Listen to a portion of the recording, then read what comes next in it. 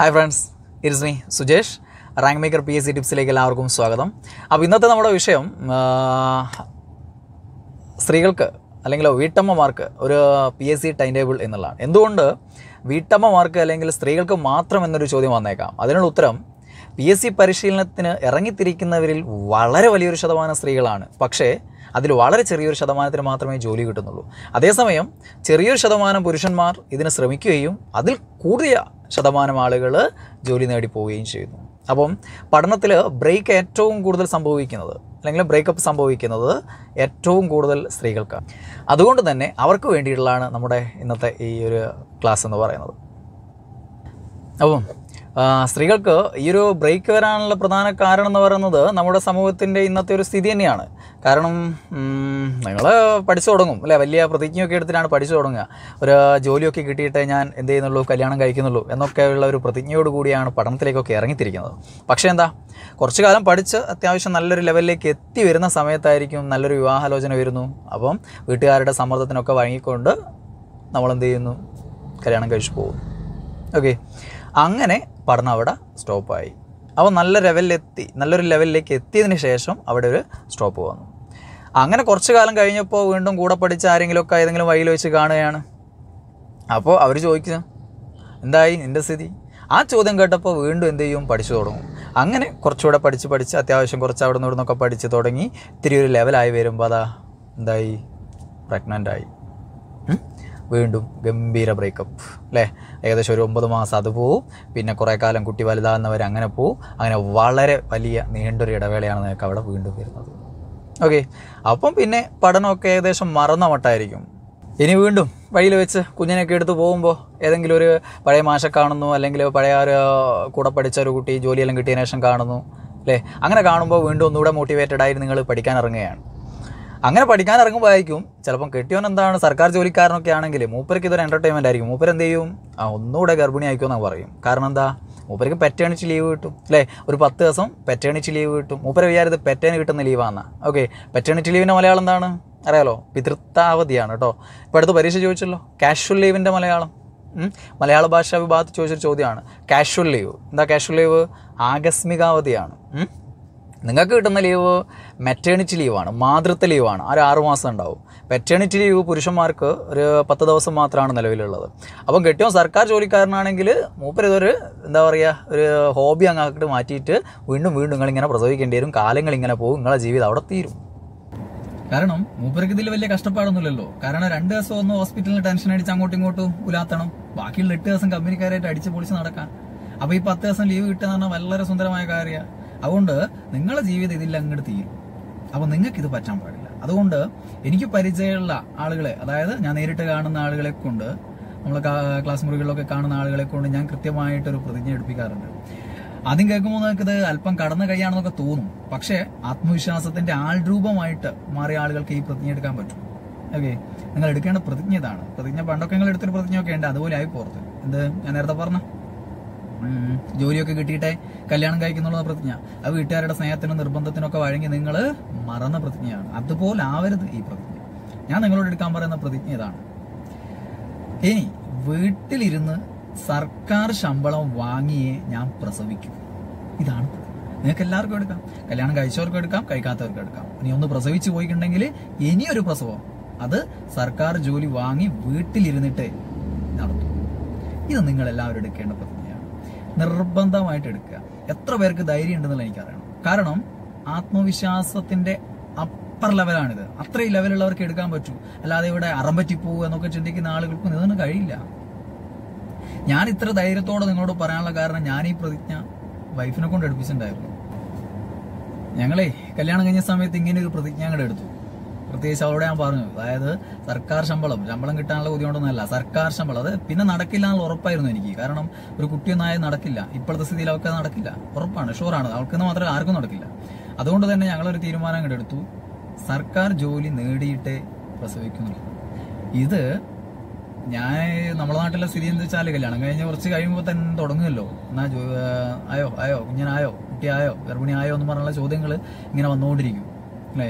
അപ്പൊ ഇങ്ങനെയുള്ള ചോദ്യങ്ങൾ കുറെ കഴിയുമ്പോൾ നമുക്ക് തന്നെ മടുക്കാൻ തുടങ്ങും. അപ്പൊ ഞാൻ എൻ്റെ ഏറ്റവും അടുത്ത സുഹൃത്തിനോട് മാത്രം സംഭവം എന്ന് പറഞ്ഞു, ഏതായാലും ഒരു ജോലിയൊക്കെ ആട്ടെ, എന്തിട്ട് മതി ഒരു കുഞ്ഞെന്നൊക്കെയാണ് വിചാരിക്കുന്നത്.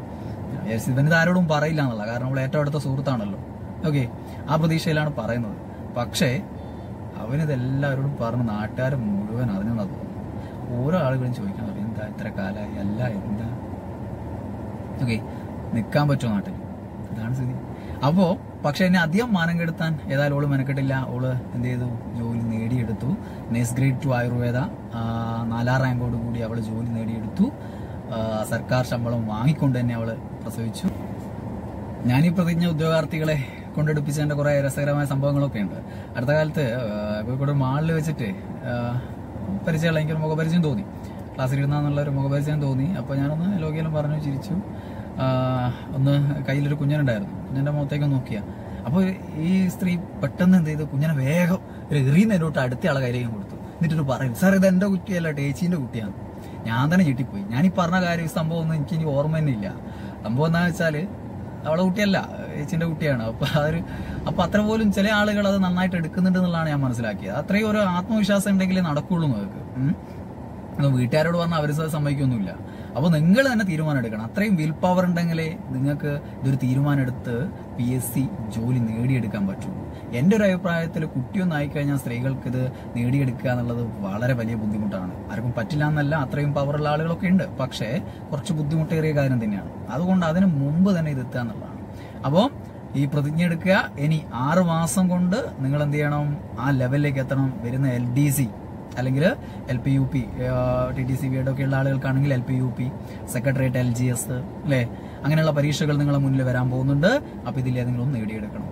അതിന്റെ പഠന രീതികളെ കുറിച്ചൊക്കെ ഞാൻ മുൻപൊരു വീഡിയോ ചെയ്തിട്ടുണ്ട്. 6 മാസം കൊണ്ട് എങ്ങനെ പഠിക്കണം എന്നൊക്കെയുള്ള വീഡിയോ ഞാൻ മുമ്പ് ചെയ്തിട്ടുണ്ട്. അതിൽ GK പഠനമാണ് പ്രധാനമായിട്ടും പറഞ്ഞിരിക്കുന്നത്. ഇംഗ്ലീഷ്, മാത്സ് കാര്യങ്ങൾ നമ്മൾ സെപ്പറേറ്റ് വേറെ പറയും. അപ്പം പഠന രീതികൾ നമ്മൾ വേറെ ചെയ്യും. ഇന്ന് ഞാൻ ഉദ്ദേശിക്കുന്നത് നമുക്കൊരു ടൈം ടേബിളും കാര്യങ്ങളൊക്കെയാണ്. അപ്പം സ്ത്രീ എന്നത് പ്രസവിക്കാൻ അല്ലെങ്കിൽ അടുത്ത തലമുറയ്ക്ക് ജന്മമേകാൻ വേണ്ടി മാത്രമുള്ള ഒരാളല്ല എന്നും അവർക്കും സ്വന്തമായിട്ടൊരു ജോലി വേണം, സമ്പാദിക്കണം എന്നൊക്കെയുള്ള ചിന്തയും ഉള്ള ഒരു വ്യക്തിയാണെന്നും ഉള്ള ബോധത്തോടുകൂടി നിങ്ങൾ ഈ പ്രതിജ്ഞ എടുക്കുന്നതാണ് എൻ്റെ ഒരു വിശ്വാസം. അപ്പം കാരണം ഈ ജോലി നേടിയെടുത്തു കഴിഞ്ഞാലുള്ള ആ ഒരു നിങ്ങൾക്ക് ഉണ്ടാകുന്ന മാറ്റങ്ങൾ നിങ്ങൾക്ക് ഊഹിക്കാൻ പോലും പറ്റാത്തതാണ്. ആ സംതൃപ്തി നിങ്ങൾക്ക് വേണ്ടേ? ഇത് ഭർത്താവിനോ അല്ലെങ്കിൽ മറ്റുള്ള ആണുങ്ങൾക്ക് മാത്രം മതിയോ? നിങ്ങൾക്ക് വേണ്ടേ ആ സംതൃപ്തി? ജോലി നേടി സ്വന്തമായിട്ട് അല്ലെ അധ്വാനിച്ചിട്ട് കിട്ടുന്ന ആദ്യ ശമ്പളം കൊണ്ട് വീട്ടുകാർക്ക്, കുടുംബക്കാർക്കൊക്കെ ഒരു ഡ്രസ്സൊക്കെ എടുത്തു കൊടുത്ത് അത് ലഭിക്കുമ്പോൾ അവരുടെ ഒരു ആനന്ദത്തിൽ ഒരു സംതൃപ്തി നിങ്ങൾക്ക് അടയണ്ടേ? അതേപോലെ അതിനുശേഷം കല്യാണ വീടുകളിൽ മറ്റു ഫംഗ്ഷനുകളിലൊക്കെ പോകുമ്പോൾ ഈ അസൂയയും ആദരവും കലർന്ന കണ്ണുകളോടുകൂടി അല്ലെ ചില ആളുകളുടെ നോട്ടങ്ങൾ നിങ്ങളെ പിന്തുടരുന്നത് അത് നിങ്ങൾക്ക് അനുഭവിക്കണ്ടേ? അതിന്റെ സുഖം നിങ്ങൾക്ക് അനുഭവിക്കണ്ടേ? ആ സംതൃപ്തിയും സുഖവും ഒക്കെ വല്ലാത്തൊരു സുഖം തന്നെയാണ്. അത് അനുഭവിച്ചറിഞ്ഞാലേ മനസ്സിലാവും. അത് നേടിയെടുക്കാൻ നിങ്ങൾ വെറും 6 മാസം കഷ്ടപ്പെട്ടാൽ മതി. അപ്പൊ ഞാൻ നേരത്തെ പറഞ്ഞു, അത്രയും വിൽ പവർ ഉള്ള 6 മാസം ഇതിനു വേണ്ടി നീക്കി വെക്കാൻ വിൽ പവർ ഉള്ളവർക്ക് വേണ്ടിയിട്ടുള്ളതാണ് ഈ ടൈം ടേബിൾ. ഈ ടൈം ടേബിൾ പ്രാക്ടിക്കൽ അല്ല എന്നൊന്നും ഒരാൾ ഇതിന്റെ താഴെ കമന്റ് ഇടരുത്. ദയവ് ചെയ്ത് കമന്റ് ഇടരുത്. ഓക്കെ, പ്രാക്ടിക്കൽ ആക്കണം. അതിനുള്ള പവർ നിങ്ങൾക്കുണ്ട്. ഓക്കെ, പുരുഷനേക്കാളും അല്ലെ ഇമോഷണൽ കോഷ്യന്റ് കൂടുതലുള്ള ആളുകളാണ് നിങ്ങൾ. ഐക്യയുടെ കാര്യത്തിൽ ആരും ആരുടെയും പിറകിലല്ല. പിന്നെ എന്താ പ്രശ്നം നിങ്ങൾക്ക്? എനിക്കറിയാം നിങ്ങൾക്കുള്ള പ്രശ്നം എന്ന് പറഞ്ഞാൽ ലാക്ക് ഓഫ് സപ്പോർട്ട് തന്നെയാണ് അല്ലെ. അതായത് സപ്പോർട്ട് ഇല്ലായ്മ തന്നെയാണ്. അതായത് ഭർത്താവിന്റെ കാര്യത്തിൽ നിന്നായാലും ഭർത്താവിന്റെ വീട്ടുകാരുടെ കാര്യത്തിലായാലും ഒക്കെ ഒരു സപ്പോർട്ട് ലഭിക്കാത്ത തന്നെയായിരിക്കും ഭൂരിഭാഗം ആളുകളുടെയും പ്രശ്നം. വിദ്യാസമ്പന്നരെന്നറിയപ്പെടുന്ന അല്ലെ നമ്മുടെ കേരളത്തിലെ ഭർത്താക്കന്മാരിൽ ഒരു 75% ഭാര്യയ്ക്ക് ജോലി വേണ്ട എന്ന് ആഗ്രഹിക്കുന്ന ആളുകളാണ്. 75%. അത് കേട്ടിട്ട് നിങ്ങൾക്ക് ആർക്കും ദേഷ്യം വരണ്ട. നിങ്ങൾ ബാക്കിയുള്ള ആ ശതമാനത്തിൽ പെടുന്ന ആളുകളാണ് കേട്ടോ. ഓക്കെ, ബാക്കിയുള്ള 25%-ൽ ഒരു 20%-ഓളവും ജോലി വേണം എന്ന് ആഗ്രഹിക്കുന്നുണ്ട്. പക്ഷേ അത് സ്ത്രീ ഒരു വ്യക്തിയാണെന്നും അവർക്ക് ലിംഗനീതി ഉറപ്പാക്കണമെന്നും അവർക്ക് ആ ജോലി ചെയ്ത് സമ്പാദിക്കാനുള്ള അവസരം നൽകണം എന്നുള്ള ചിന്ത കൊണ്ടൊന്നല്ല. ബാക്കിയുള്ള 20%-വും കുടുംബത്തിന് വേണ്ടി അല്ലെങ്കിൽ സ്വന്തം എനിക്ക് വേണ്ടി എന്നെ സഹായിക്കാൻ വേണ്ടിയിട്ട് അല്ലെങ്കിൽ എൻ്റെ കുടുംബത്തിന് വേണ്ടി അവൾക്ക് കൂടി ജോലിയുള്ള നല്ലതാണ് എന്നുള്ള ചിന്ത കൊണ്ട് മാത്രം സമ്മതിക്കുന്ന ആളുകളാണ്. ബാക്കിയുള്ള വെറും 5% മാത്രമാണ് നിങ്ങളെ ഒരു വ്യക്തിയായി കണ്ട്, നമ്മുടെ സമൂഹത്തിന്റെ കാര്യമാണ് കേട്ടോ, ഒരു വ്യക്തിയായി കണ്ട് നിങ്ങൾക്കൊരു ജോലി വേണം. അത് ആ ജോലിയിലൂടെ നിങ്ങൾ നേടിയെടുക്കുന്ന സമ്പാദ്യത്തിന്റെ വില നിങ്ങൾ അറിയണം. അങ്ങനെ സമൂഹത്തിൽ നിങ്ങൾക്ക് മാന്യമായൊരു ജീവിതം വേണമെന്ന് ആഗ്രഹിക്കുന്ന ഭർത്താക്കന്മാർ 5%-ഏ ഉള്ളൂ. ഞാൻ നേരത്തെ പറഞ്ഞു, ഇത് കേട്ടിട്ട് ഒരു ഭർത്താക്കന്മാരും വിഷമിക്കണ്ട. കാരണം നിങ്ങൾ ഈ 5%, ഈ കേൾക്കുന്നുണ്ടെങ്കിൽ നിങ്ങളിത് കേൾക്കുന്നുണ്ടെങ്കിൽ നിങ്ങൾ ഈ 5%-പ്പെട്ട ആളുകളായിരിക്കും. ബാക്കിയുള്ള ആളെ കുറിച്ചാണ് പറയുന്നത്. ഓക്കെ, പിന്നത്തെ കാര്യം ഭർത്താവിന്റെ വീട്ടുകാരിൽ നിന്നുള്ള സപ്പോർട്ടില്ലായ്മയാണ്. വീട്ടുകാരെന്ന് പറയുമ്പോൾ പ്രധാനമായിട്ടും നമ്മുടെ വില്ലത്തി അമ്മായിയമ്മയാണല്ലോ അല്ലെ. പൊതുവെ ഉള്ളൊരു കഥ അങ്ങനെയാണല്ലോ, അമ്മായിയമ്മയാണല്ലോ എല്ലായിടത്തും മീൻസ് പൊതുവെ ഒരു വില്ലത്തിയായിട്ട് കണക്കാക്കുന്നത്. മിക്ക ആളുകളുടെയും സ്ഥിതി അത് തന്നെയാണ്. അമ്മായിയമ്മയിൽ നിന്ന് വേണ്ട സപ്പോർട്ട് കിട്ടാത്ത തന്നെയായിരിക്കും സ്ഥിതി. നേരത്തെ പറഞ്ഞ ശതമാന കണക്കുകളൊക്കെ ഇവിടെയും ബാധകമാണ്. 75% അമ്മായിയമ്മമാരും ചിന്തിക്കുന്നത് തന്നെയാണ് ഈ മരുമകൾ എന്ന് പറയുന്നത് മകന്റെ കാര്യങ്ങൾ നോക്കാൻ വേണ്ടി അല്ലെ, മകന്റെ കാര്യങ്ങളൊക്കെ നോക്കി ജീവിക്കാൻ, വീട്ടില് ഭക്ഷണമൊക്കെ പാചകം ചെയ്ത് മകന്റെ കാര്യങ്ങളും പിന്നെ എന്റെയും ഭർത്താവിന്റെയും കാര്യങ്ങളൊക്കെ നോക്കി ജീവിക്കാനുള്ള ഒരു എന്തോ സംഭവമായിട്ടാണ് മിക്ക ആളുകളും എന്ത് കാണുന്നത്, മരുമകളെ കാണുന്നത്. ഓക്കെ, നേരത്തെ പറഞ്ഞ പോലെ വളരെ ചെറിയൊരു ശതമാനം മാത്രമാണ് അല്ലെ എന്തായിട്ട് കണക്കാക്കുന്നുള്ളൂ. അവൾക്കും ജോലി വേണം, അവളും ഒരു വ്യക്തിയാണെന്നുള്ള ചിന്തിക്കുന്നുള്ളൂ. പക്ഷെ അവരെ കുറ്റം പറയാൻ പറ്റില്ല. കാരണം ഈ 75% ഞാൻ നേരത്തെ പറഞ്ഞ മകനെ നോക്കാൻ വേണ്ടിയാണ് എന്ന് ചിന്തിക്കുന്ന ഈ 75% അവരങ്ങനെയാണ് ജീവിച്ചത്. അതുകൊണ്ടാണ് അവരങ്ങനെ ചിന്തിക്കുന്നത്. അതുകൊണ്ട് അവരെ നമുക്ക് കുറ്റം പറയാൻ പറ്റില്ല. അവരെ മനസ്സിലാക്കി എടുക്കാനേ പറ്റുള്ളൂ. ഓക്കെ, കാരണം അവർ ജീവിച്ചത് അങ്ങനെയാണ്. നമ്മൾ ജീവിക്കുന്ന കാലഘട്ടത്തിലുള്ള കാര്യങ്ങളെ കുറിച്ചാണ് നമ്മൾ ചിന്തിക്കുന്നത്. ഇന്ന് നമ്മുടെ മക്കളോ അല്ലെങ്കിൽ അടുത്ത തലമുറ ചിന്തിക്കുന്ന കാര്യങ്ങൾ നിങ്ങൾക്ക് പെട്ടെന്ന് സമ്മതിക്കാൻ പറ്റില്ല. അതെല്ലാ തലമുറയുടെയും പ്രശ്നങ്ങൾ അത് തന്നെയാണ്. അടുത്ത തലമുറ എന്ന് പറയുമ്പോൾ കുറച്ചുകൂടെ ഫാസ്റ്റ് ആവും. നമ്മൾ അതിനോട് പൊരുത്തപ്പെടാൻ കുറച്ച് ബുദ്ധിമുട്ടായിരിക്കും. അതുകൊണ്ട് തന്നെ നിങ്ങളെ പ്രായത്തിൽ കുറഞ്ഞ ആളുകളായിട്ടുള്ള സമ്പർക്കം നിങ്ങൾക്ക് നന്നായിട്ടുണ്ടെങ്കിൽ മാത്രമേ നമുക്ക് വരും ഭാവിയിൽ ഔട്ട്ഡേറ്റഡ് ആവാതെ നിന്ന് പോകാൻ പറ്റുള്ളൂ. അപ്പോൾ നിങ്ങൾക്ക് വേണ്ടിയുള്ള ഈ ടൈം ടേബിളിൽ നമ്മുടെ പഠന സമയം, ഓരോ ദിവസമുള്ള പഠന സമയം എന്ന് പറയുന്നത് 7 മണിക്കൂറാണ്. അത് അതിൽ ചെറിയൊരു ഭാഗമാണെങ്കിൽ വെട്ടി കുറച്ചാൽ 6 മണിക്കൂർ. 7 മണിക്കൂറാണ് നമ്മളെ കണക്ക്. നിങ്ങൾ ഉറങ്ങേണ്ടത് 6 മണിക്കൂറാണ്. 6 മാസക്കാലം നിങ്ങൾ ഇനി 6 മണിക്കൂർ മാത്രമാണ് നിങ്ങൾ ഉറങ്ങാൻ. ചിലപ്പോൾ ആളുകൾ ഇപ്പോൾ 6 മണിക്കൂർ പോലും ഉറങ്ങാത്ത ആളുകളുണ്ടാവും അല്ലെ. ഉറക്കൊഴിഞ്ഞ് പഠിക്കുന്ന ടീമൊക്കെ ഉണ്ടാവും. ഇപ്പോൾ ഉറക്കൊഴിഞ്ഞ് പഠിക്കാനുള്ളത് ഏറ്റവും വലിയ വിഡിത്താണ്. ഉറക്കൊഴിഞ്ഞ് പഠിക്കുന്നതും നിങ്ങൾ ഓട്ട വീണ തൊട്ടിയിൽ വെള്ളം കോരുന്നതും, ഓട്ട മീൻസ് ദ്വാരം വീണ ബക്കറ്റിലെ വെള്ളം കോരുന്നതും ഒരേപോലെയാണ്. കാരണം കോരുന്നു, നിങ്ങൾ മുകളിലേക്ക് കൊണ്ടുവരുന്നു, അതിനനുസരിച്ച് ഇങ്ങനെ ചോർന്ന് പോവുക. അതേപോലെ തന്നെയാണ് സാധാരണ നല്ല രീതിയിൽ പഠിച്ചാൽ പോലും നിങ്ങൾക്കറിയാം 1 മാസം കഴിയുമ്പോൾ ഇത്ര % പോകും അല്ലെ, 6 മാസം കഴിയുമ്പോൾ ഇത്ര % പോകും, അങ്ങനെയുള്ള ഒരു കണക്കുണ്ട്. അപ്പൊ സ്വാഭാവികമായിട്ടും ഉറക്കൊഴിഞ്ഞു പഠിക്കുമ്പോൾ ആ കൊഴിഞ്ഞു പോക്ക് അല്ലെങ്കിൽ നിങ്ങൾ പഠിക്കുന്നത് നഷ്ടപ്പെട്ടു പോകുന്നതിന്റെ അളവ് വളരെ കൂടുതലാണ്. അതുകൊണ്ട് തന്നെ പഠനം നടത്തുന്ന ആളുകൾ മിനിമം 6-7 മണിക്കൂർ നിർബന്ധമായിട്ട് ഉറങ്ങണം. അപ്പൊ അതിൽ ഏറ്റവും ഷോർട്ടായിട്ടുള്ള 6 മണിക്കൂറെങ്കിലും നിങ്ങൾ നിർബന്ധമായിട്ട് ഉറങ്ങിയിരിക്കണം. ഒരു 6-7 മണിക്കൂർ നിർബന്ധമായിട്ട് ഉറങ്ങണം എന്നുള്ളത് വളരെ പ്രധാനപ്പെട്ട കാര്യം തന്നെയാണ്. എങ്കിൽ മാത്രമേ നിങ്ങളുടെ ഒരു പഠിക്കുന്ന കാര്യങ്ങൾ നിങ്ങളുടെ തലയിൽ ഉറക്കുകയും നിങ്ങൾക്ക് അത് വേണ്ട സമയത്ത് വേണ്ട രീതിയിൽ തിരിച്ചെടുക്കാനും പറ്റുള്ളൂ. അല്ലാതെ പഠിക്കുന്നത് വേസ്റ്റ് തന്നെയാണ്. ഓക്കെ, അപ്പം ഈ ഉറക്കമില്ലായ്മ എന്നുള്ളത് നിങ്ങളുടെ ബുദ്ധിശക്തിയെ ബാധിക്കുന്ന ഒരു പ്രധാന ഘടകം തന്നെയാണ്. അതുകൊണ്ട് കൃത്യമായ ഉറക്കം നിങ്ങൾ പഠിക്കുന്ന 6 മാസവും നിങ്ങൾക്ക് നിർബന്ധമാണ്. അതേപോലെ തന്നെ നിങ്ങളെ ഉച്ചഭക്ഷണം കൃത്യമായിട്ട് നിങ്ങൾ ഒരു സ്ഥിരം ടൈമിൽ കഴിച്ചോളണം. 1:30 2:30 2 മണിയാണ് 2 മണി 1 മണിയാണ് 1 മണി. അത് നിങ്ങൾ ഈ 6 മാസക്കാലം ഏകദേശം ഒരേപോലെ തന്നെ കൊണ്ടുപോകാനും പറ്റണം. അല്ലെങ്കിൽ നിങ്ങൾ ആ പഠിക്കുന്ന കാര്യങ്ങൾ എങ്ങോട്ടേക്കാണ് പോകുന്നുള്ള കാര്യം നിങ്ങൾക്ക് മനസ്സിലാവില്ല. അപ്പൊ ഒരു 6 മാസം കഷ്ടപ്പെടാൻ നിങ്ങൾ തയ്യാറല്ലേ? നോക്കി നിങ്ങൾ 10 കൊല്ലം അല്ലെ, ഒരു SLC ബുക്കിന് വേണ്ടി 10 കൊല്ലം നിങ്ങൾ പഠിച്ചിട്ടുണ്ട്.